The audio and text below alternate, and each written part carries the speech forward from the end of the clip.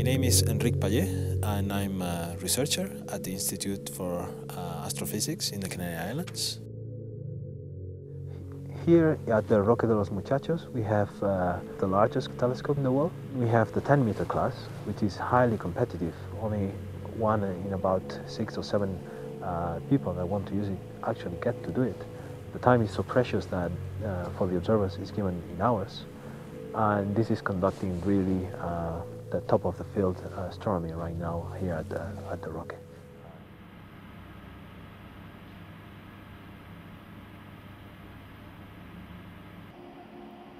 The GTC is a fairly new telescope. It's been in operation for about a couple of years.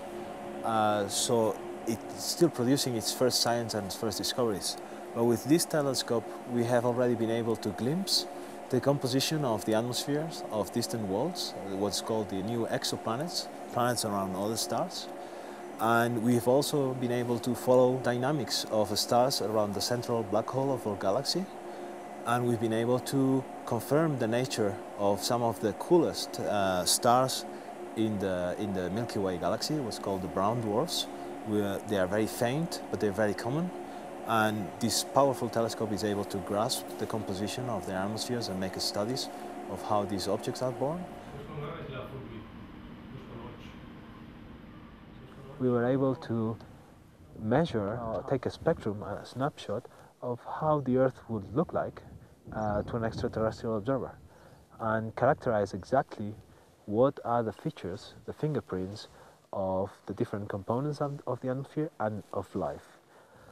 And we found out that actually it would be pretty easy, if you have the good signal to noise, to determine that this planet is inhabited.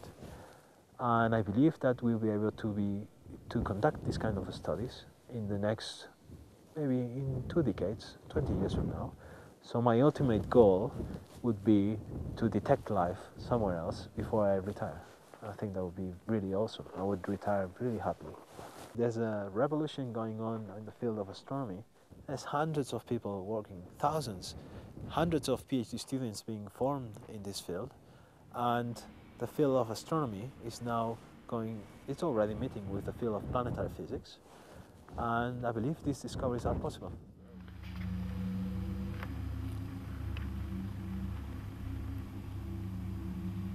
I do remember that I was interested in the stars and the planet since the very beginning, since I remember.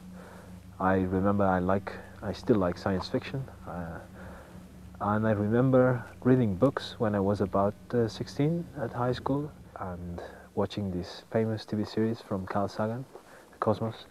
And I think at that time I already knew I really liked that, and it would be cool to work on this. So I guess always I had this in mind. A handful of sand contains about 10,000 grains, more than the total number of stars we can see with the naked eye on a clear night. But the number of stars we can see is only the tiniest fraction of the number of stars that are. Meanwhile, the cosmos is rich beyond measure.